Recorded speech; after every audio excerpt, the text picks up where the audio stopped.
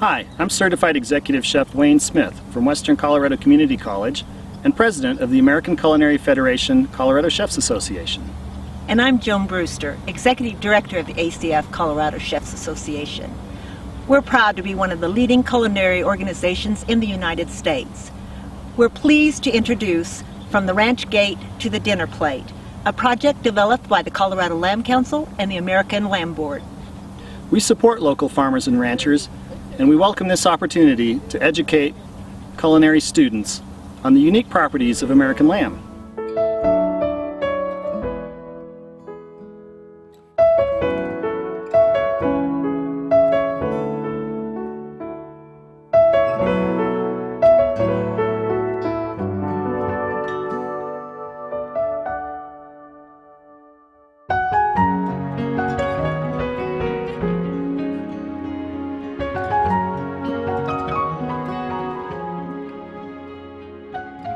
America's sheep farmers and ranchers produce high-quality food and fiber in an ever-changing and increasingly complex environment.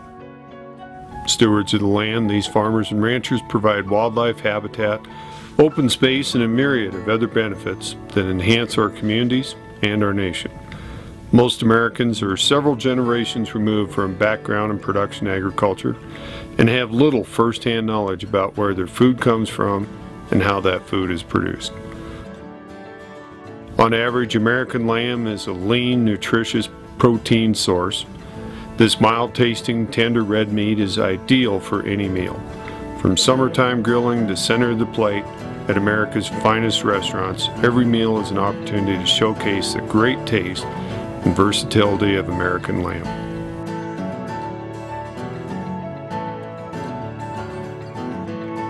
American lamb is raised from coast to coast and border to border. The Ranch Gate to Dinner Plate DVD was filmed in Colorado and takes a seasonal look at production practices in that state.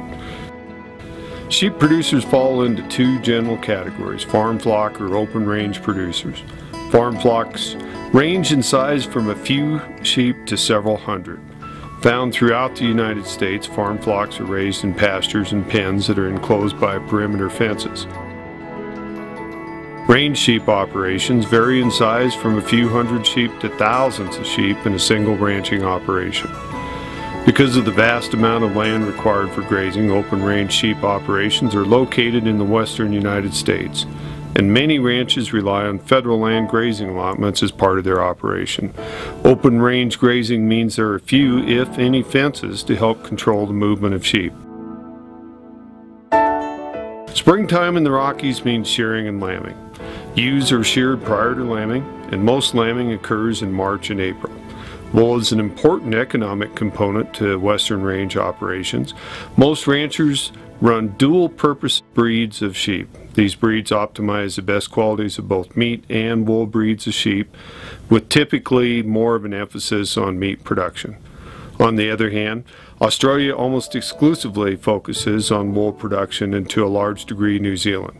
Historically, Australia and New Zealand have dominated the global market in both wool and meat production. In early summer, when the snow is melted in the high country and the lambs are big enough to travel, the sheep are trailed or trucked to the high country. A large flock of sheep on a Western range outfit is referred to as a band of sheep and typically consists of about 1,000 head of ewes plus their lambs. The band of sheep is taken care of by one or two herders working with especially trained herding dogs and the critically important livestock protection dogs that are used to ward off predators. After spending their summer grazing on lush mountain grass, the sheep are trailed to shipping corrals in late September or early October. The ewes are separated from the lambs and trailed or trucked off the mountain to lower elevation fall and winter pastures. Fall pasture often means grazing on crop aftermath, such as leftover hay, corn stalks, beet, onions, or other crop residue left after harvest. Most Colorado range operations winter their ewes in the high desert country of western Colorado and eastern Utah. Most lambs are destined to be trucked to eastern Colorado to be grain finished at a feedlot. Some of the larger lambs coming off the mountain are sold as grass finished, bypassing the feedlot and going directly to a processing facility. A good grass-finished lamb will weigh approximately 120 to 130 pounds, and a feedlot lamb may typically weigh 60 to 100 pounds when it arrives and is fed to an ideal finishing weight of 135 to 150 pounds. I run a primarily grass-based lamb program. Being able to take product down and sell it is good. And I've even got a few World War II vets that were, you know, staunch lamb haters that have kind of like converted. And that's always fun. But little kids, I so love giving meatballs or little pieces of roast or a lamb burger to some vegetarian kid, and then like, oh look, mommy, you know, and then they're all freaking out. But the kids like it. We began about 5 years ago with a pilot program with Whole Foods. Before that, we just sold, you know, we marketed through different avenues. Through Whole Foods, though, it took some legwork and it took some good building relationships, but we started 5 years ago with it. We brought some of their people up to the ranch and brought them up to our forest permits. They got to see hands-on our operation and how we've done things for generations. It fit well into their program, and therefore, after different paperwork and different things that had to be done, we decided to go ahead and pursue it from both sides, and we now market our lamb through Whole Foods. We also have some local consumers that we provide lamb for every year, and that's the majority of where our lamb goes. Some marketing efforts attempt to promote either grass-finished or grain-finished lamb at the expense of one product over the other.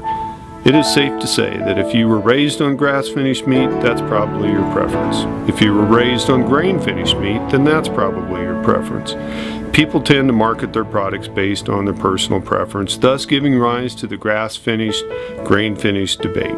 The truth of the matter is that both production practices produce an outstanding product. A lot of people wonder why do we have a confinement feedlot or, you know, a confined feeding operation. It is an integral part of the industry. It's a tool that we need to spread our inventory out year-round. We currently have a one-time capacity of about 65,000 lambs that we can feed at one time, and we're averaging somewhere between 185 to 210,000 lambs through this facility annually. The lambs that we bring in are mostly come from all around us here in the western United States. You know, Colorado is pretty centrally located, so we're able to draw lambs from California, Nevada, Idaho, Wyoming, all around us, and that typically gives us a year-round supply. The feed availability over on this side, there's a lot of silage corn grown, which we feed.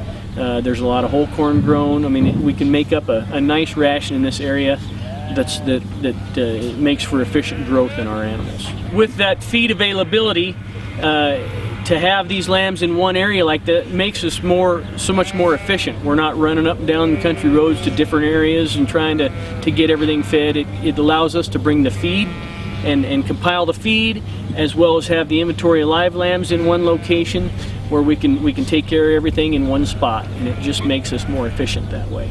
And the beauty of our industry and this facility that we have here, it allows us to continually sort the heavy end off our lambs and get them to market in a timely fashion.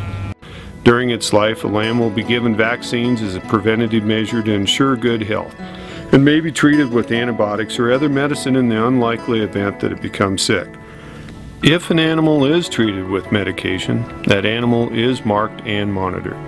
It is monitored to help make sure that it fully recovers, as well as making sure it is safely past the drug withdrawal time and is safe to enter the food chain. Identifying and monitoring a sick animal is a simple and routine on-farm management practice.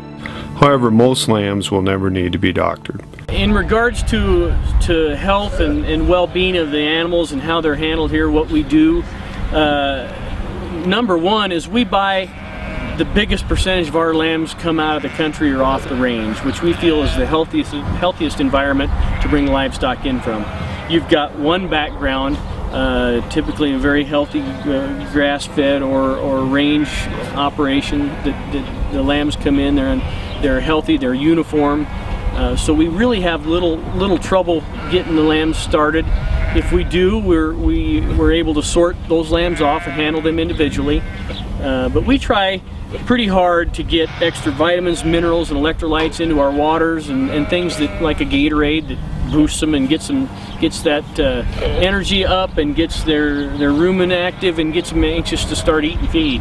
And we've had very good success staying in the country, buying those types of lambs and the kind of program that we're working on. We don't typically like to have to treat a lot of lambs, and that's the beauty of handling range quality livestock. You don't have the health issues that you might coming from so many different backgrounds. So that's a definite plus for us here in the feed yard. America's sheep producers also strive to use efficient, low-stress handling techniques to help maintain healthy flocks.